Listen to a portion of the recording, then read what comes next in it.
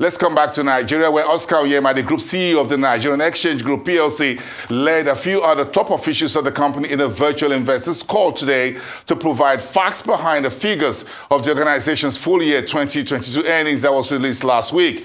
Let's take some excerpts from the Group CEO Onyema and the CEO of the Nigerian Exchange Limited, Temi Pokuola. Subsidiaries were registered as a capital market holding company with 3 wholly owned subsidiaries, 2 associate companies, and about 5 investee companies. Let me start with wholly owned subsidiaries. NGX Exchange, which derives revenue streams from transaction fees, listing fees, licensing fees, and others. NGX Regulation, which derives revenue streams from regulatory services fees and regulatory consulting fees. The NGX Real Estate, which derives revenue streams from rental income, service charges, security income, etc.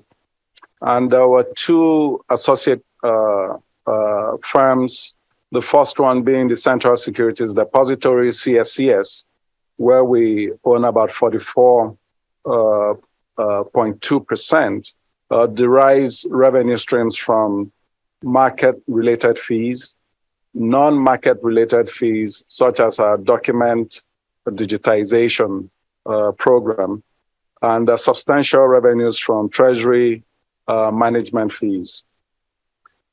The Central Counterparty Clearing House, NG Clearing, is designed to derive fees from transaction and clearing fees.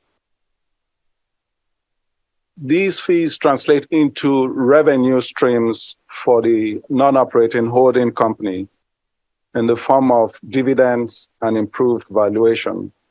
Currently, the NGX Exchange and NGS Real Estate Company have not paid dividends, but they're designed to be dividend paying.